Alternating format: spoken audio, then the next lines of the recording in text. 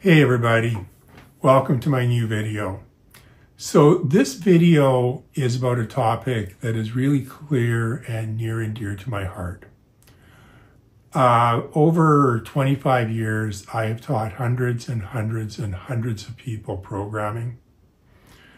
Now, the program study where I taught was essentially a Microsoft environment, and I was always a bit of a radical in that I taught Linux. I think it's my experience and my love of Linux that made me love Apple so much. I think that this video is really for people who want to take up programming apps. I believe that programming and writing apps, and as we go forward, there's going to be an aspect of that where artificial intelligence or machine intelligence becomes an increasing aspect of the development experience. But to get started, maybe you just want to be an independent person, write apps, put them on the App Store, make some money, be able to pay your rent and live and eat, or all the way up to starting a big development team or working your way up to that. I think from this point is more appropriate. So I'm going to look at some aspects. I want to take a brief intro to Xcode. Each snippet of video in this particular episode is just a snippet. It's just an overview to give you an idea of what's there. So we're going to look at Xcode, which is Apple's development environment, which is extremely mature and it is well made. Then we're going to take a look at Apple's freely available tutorials. If you're not already a programmer, then Apple makes tutorials available for you so that you can go through those tutorials and work your way through examples and learn how to program for free. I think Apple says it takes something like 16 hours to get through their entire set of tutorials, and that will teach you something about creating apps for iOS and a little bit about creating apps for OS X. Then we're going to move into a little bit on design. And that's really important because Apple puts a huge emphasis on design. If you look at the products, you'll realize that there was a lot of thought and care that went into creating those products. So we're going to take a little bit of a look at their design materials. They spend a lot of time. Again, the materials are available for free. Then we're going to close it out, and that will be our wrap for this video. I've been away for a little while, haven't made a video in about a month. So really happy to make this video, sort of getting myself back into the mode of making videos, which is also fun. So I will let you watch the main feature of this, and then I'll come back to you. Apple's interactive development environment is a product called Xcode, and Apple makes this absolutely free for you to download and use. I just go to the App Store and type in and do a search on Xcode and download it and install it. Now that's a time-consuming process, even on my internet here with a 2 terabyte or 2 gigabyte down. That's a long process. So I've already done it. And just to demonstrate, I'm going to open a project that I did using the tutorials that Apple provides. And this is called Dice Roll.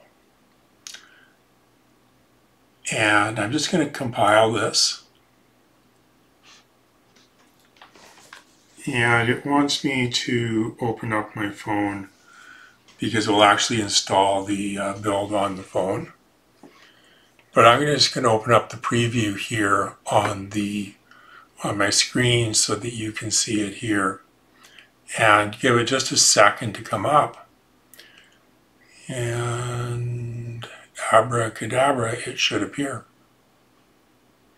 Here we go. So this is the app. is a dice roller, so it gives you random numbers, things like that. And somewhere here I've got a control that actually allows me to have multiple dice and so on. But it's kind of a cool little app, and it's just something that you would write as a beginning project. After you've done Apple's tutorials, if you're a beginner, if you're an experienced programmer, you can just jump right into this and start writing apps and start writing programs for the Mac environment and so on. I think that Xcode is really cool because it does allow you to write for all these environments, and because it's a mature system. It is well debugged. It is not flaky. It is professional. The tutorials are professional. Apple is a multi-trillion-dollar company. Everything they do is done well. Apple provides a really mature system of support for developers. And if I was to do a search here and look for Apple Swift tutorials,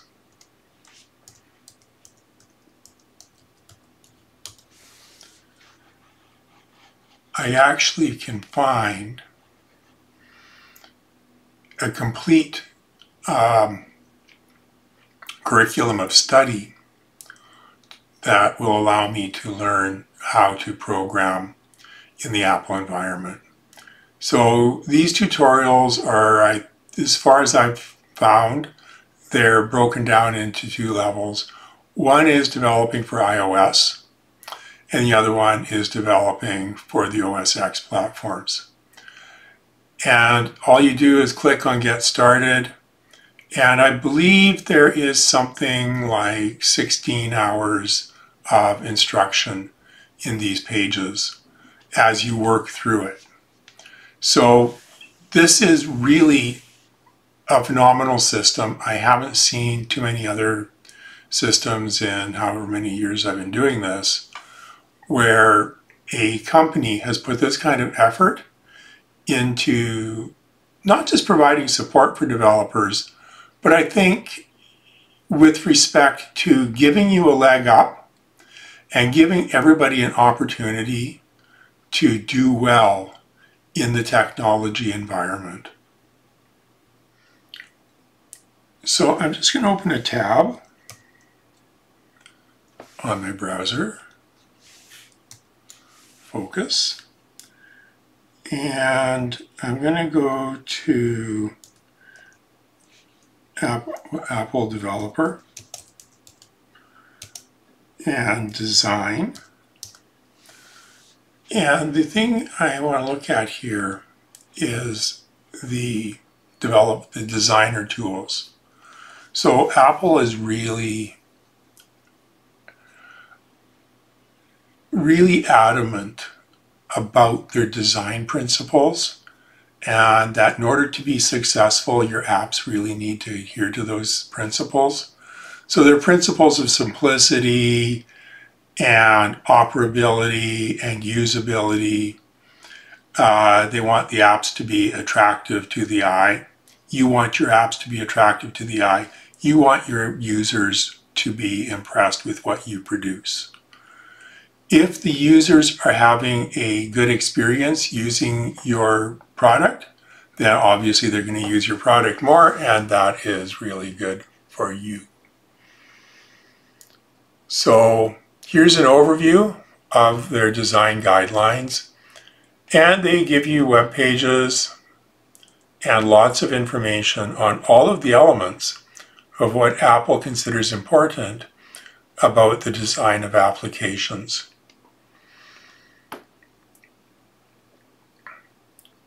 So I recommend that you look at these pages. This is all free from Apple.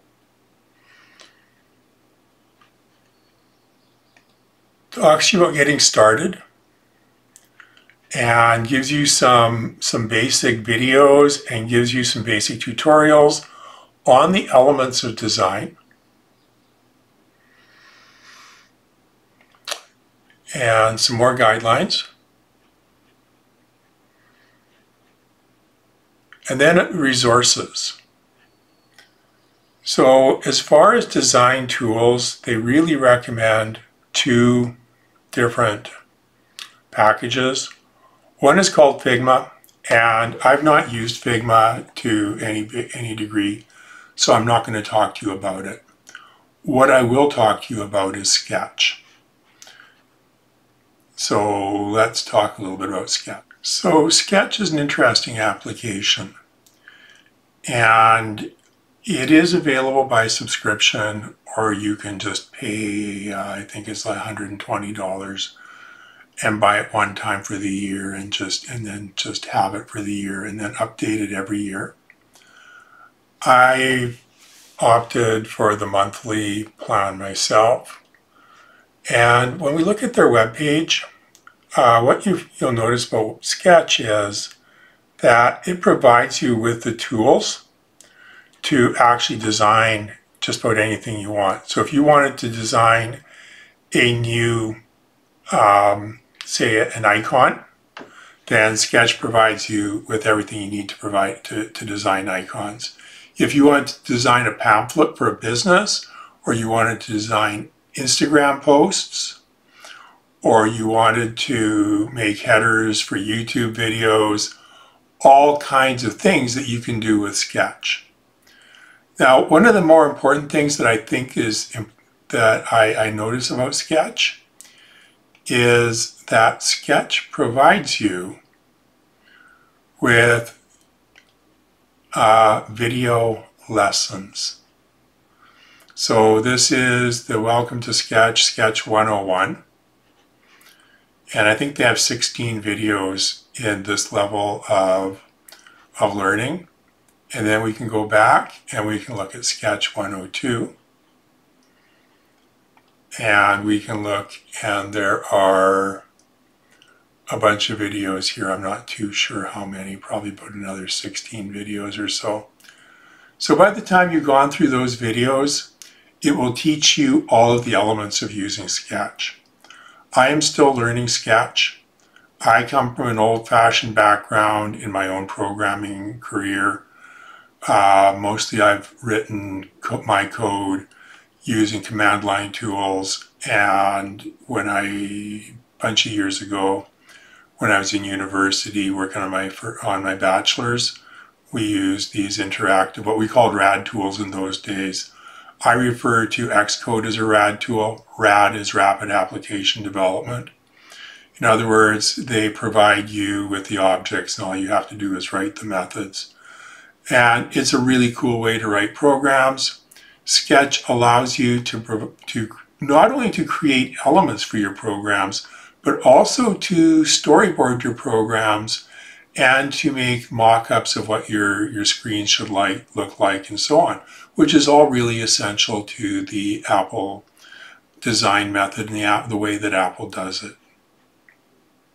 So if you want to take your Apple development career into the next level, then you probably will want to get a developer account through Apple Developer. So Apple Developer provides you with all of the information that you need. It also provides you with the opportunity to have an Apple Developer account that will allow you to create apps and then sell your apps on the App Store. It also gives you access to beta versions of the software. I think it costs around $120 or something per year to be an Apple developer. I'm not going to log in because I believe that the contents of the website is covered by my non-disclosure. But what I would say to you is that the Apple Developer website has all the tools, it has everything you need, plus it provides you with the information and the hints and tips and so on. One more thing that I'm going to talk to you guys about, and that is the developer app. So Apple has an app that's called Apple Developer. And you can download it off the App Store. I've already done it, so I've already got it on my computer. So I'm just going to open it up here and pull it in. So Apple Developer just is almost like a newsletter. It keeps you up to date with what Apple's doing. And I suppose that as you get into deeper levels, you get bigger into your app development career, Apple has more, insider goodies and things like that. One of the most important attributes of the developer app is that it provides you with all of the videos and the workshop information from Apple's worldwide developer conferences going back, at this point it's going back to 2014. I think that's really important because if you go to any year, so we're at 2023, let's go to 2024.